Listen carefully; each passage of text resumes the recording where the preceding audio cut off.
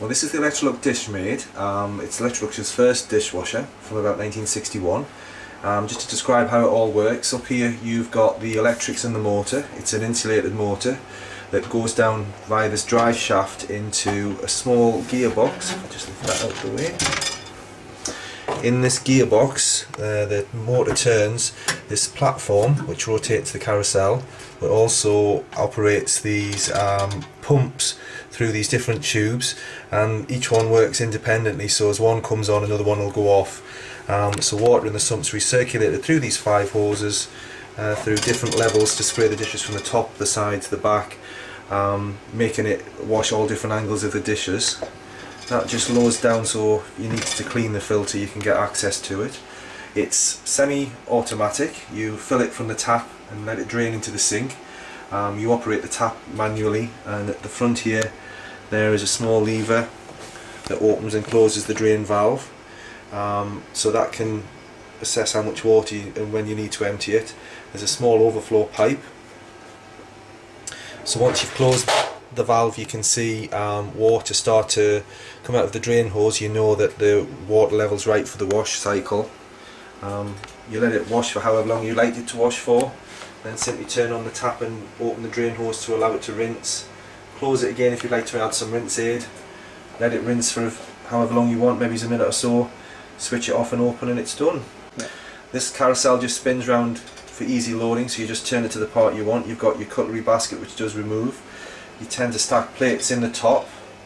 Your bottom trays for things like cups, saucers, bowls, small pans.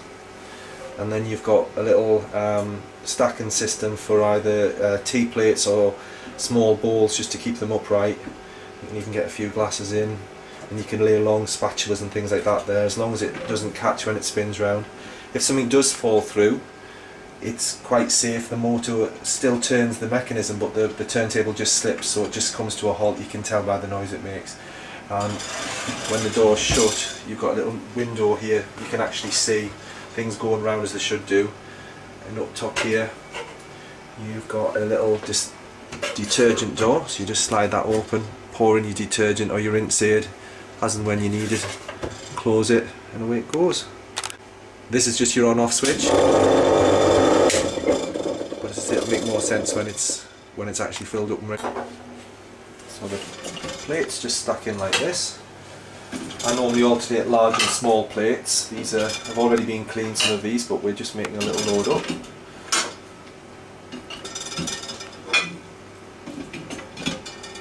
And then in the bottom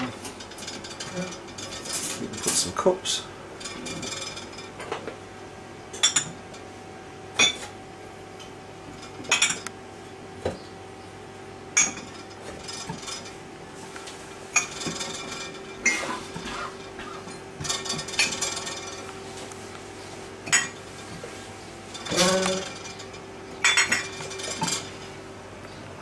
Just to balance it up a little bit, put these ones down here.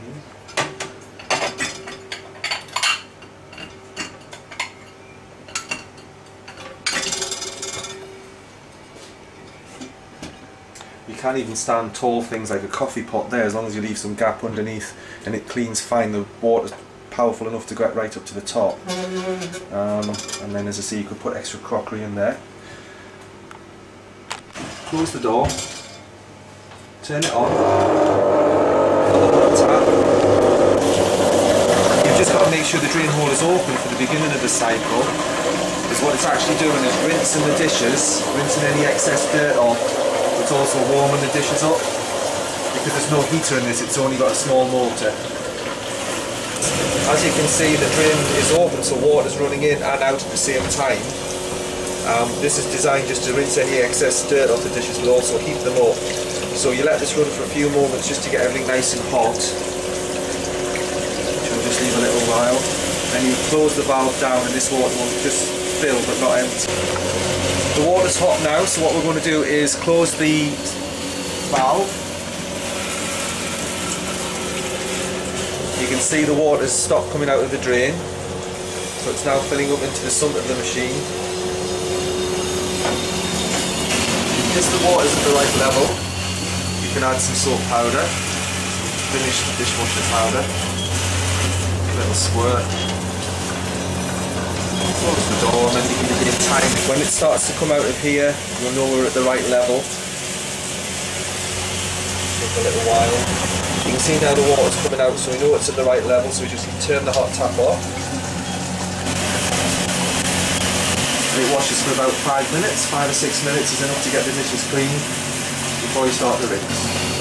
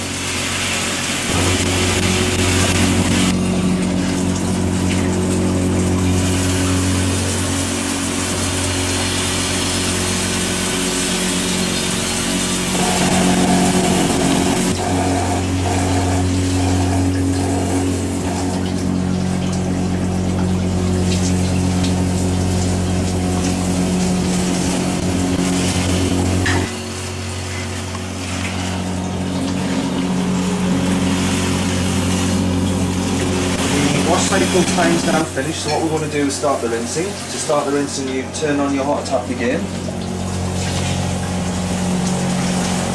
And this time open the drain valve.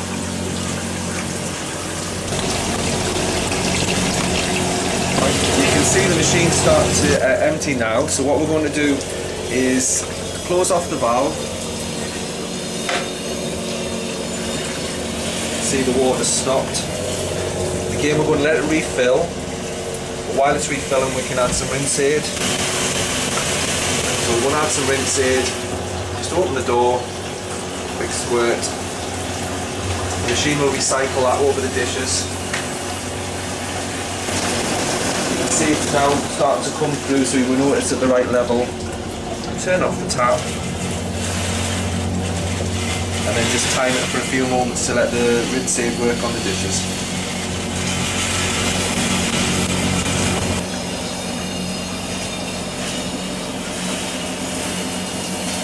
Well, that's the dishes rinsed with rinse aid, so you switch off, you can open the door to let the dishes air dry, and simply open the valve to let the dirty water drain away.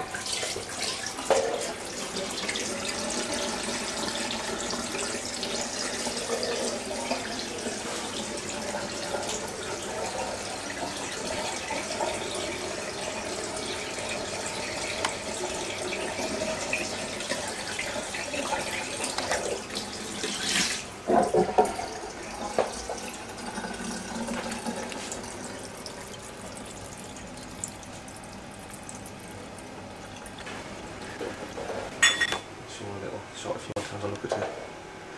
Now we have a nice clean cup.